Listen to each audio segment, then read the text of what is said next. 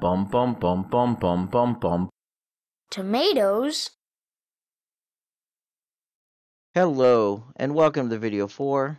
How do I change the default spawning character?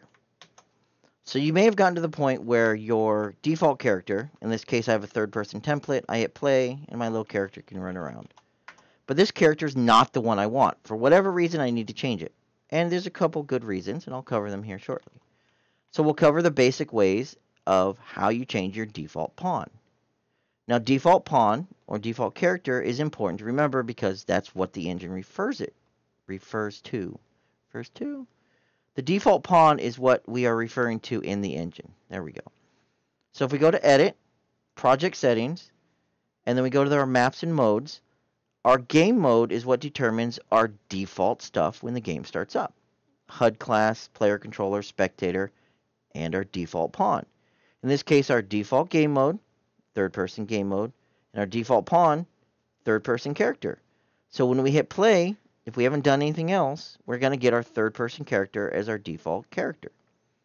And of course, you can choose any other pawn or character. In this case, maybe, I have our first-person character. If I change this, default game mode, default pawn class, and I hit play, you'll notice now all of a sudden I have a first-person character.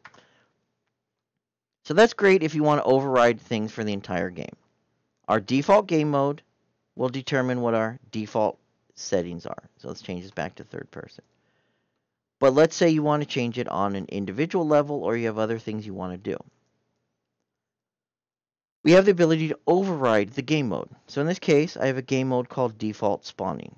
You can right click, blueprint, create a new game mode base, and that's going to give you a new game mode. If we were to open it up, we're going to get the same list we had before inside of our player settings. We can change our default game modes. In here, for example, you can see I've changed my default pawn class to none. None is valid. That just means nothing's going to spawn in. So in this case, if I wanted to change my edit, project settings, and then we were going to go to our maps and mode and change this to our default spawning, now when I run this, we're going to get nothing. What we're seeing here is 0, 0. If we hit eject and zoomed out, our default camera is going to spawn in at 0, 0 in the world because we have nothing else to actually come in.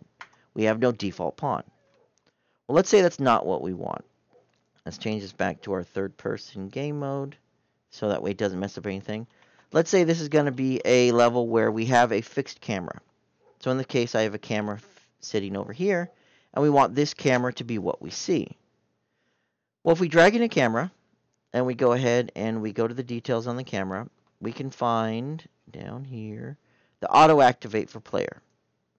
So if we change this to player 0 and we hit play, well, now we have that camera as our default, and we have our player here, which we can still control because we're still spawning our default player, but we're also changing our default camera to this camera that we just spawned in. Okay, that's great and all, but let's say we actually don't want a player. Maybe this is a main menu. You don't actually need a player spawned in or a pawn spawned in because our main menu is going to have a user interface. But we don't want that to be everything, of course. Well, we have our game mode override.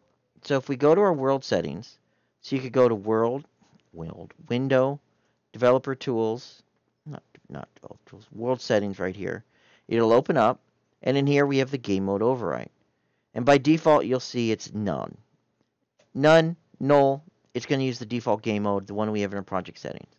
In this case, we can go to our default spawning, and this will allow me to use my default spawning as my default one. Let me go back to our camera, and let's set our camera back to disabled. We're no longer going to auto-activate our camera. And when we spawn in, you should see what we expect. We are now using our overridden default spawning game mode, which has no pawn. Therefore, we have nothing set up. We see nothing. Now, if we had a user interface on top of this, then we don't care where our default camera is spawning in. Our user interface is on top of it, and everything will look fine. We don't have to worry about accidentally moving a character in the background. Okay? We have the ability to change it here. But let's say you wanted to, for example, use something special. You don't necessarily need a camera actor, or you don't want to use the auto-activate. You want to do it in another way. Well, if you want a fixed camera or you want a fixed pawn or you want something else to be your default already in the world, but you don't want to, for example, have it spawn in as your default. Maybe we have a third-person blueprint and we're going to drop him into here. We want him to spawn in a little bit later, and once he spawns in, we want our player to control it. Well, we have our details again. We have the ability to auto-possess, if we can find that hidden in here. We have our auto-received input. Here's our auto-possessed player. So we set this to player 0. We hit play. Well, there's our player that we spawned in, even though the settings are set to none. So that's how we might want another player or pawn or character to be controlled by our default player 0, which we set right here, auto-possessed player. However, we don't want our game mode to spawn something in. Okay, well, we don't want a player. We want a camera. But we don't want to use the auto-activate option, or maybe we don't have the auto-activate option. Well, we have the set view target with blend. We can always grab our camera actor. Now, you can only do this in the level blueprint. Because the level blueprint exists right now during creation time, anything in our world at design time can actually be referenced by it. So if we go to our blueprints, level blueprint, you can actually see we have something set up. And then we could right-click and create a reference to camera actor. We could create a reference to anything we actually have selected. So in this case, a floor. We can use the set view target with blend node, grab our player controller, grab the camera actor that was in the level, and then now that it's hooked up, if we hit play, now we have our camera actor in our world set up as our default view. And this would be useful if, for example, a main menu, but you still needed a camera. Maybe your main menu was on top of the world, and you had a view into the world while you saw some stuff going on in the background, an animated main menu. Or maybe you have a fixed camera setup where you don't actually need a player, and you end up clicking on items, more of an interactive puzzle game. So those are the basics. Those are the basics of how you can change your default pawn or default character. The maps and modes in your project settings controls your default. This is your default game mode with your default pawn class that overrides everything.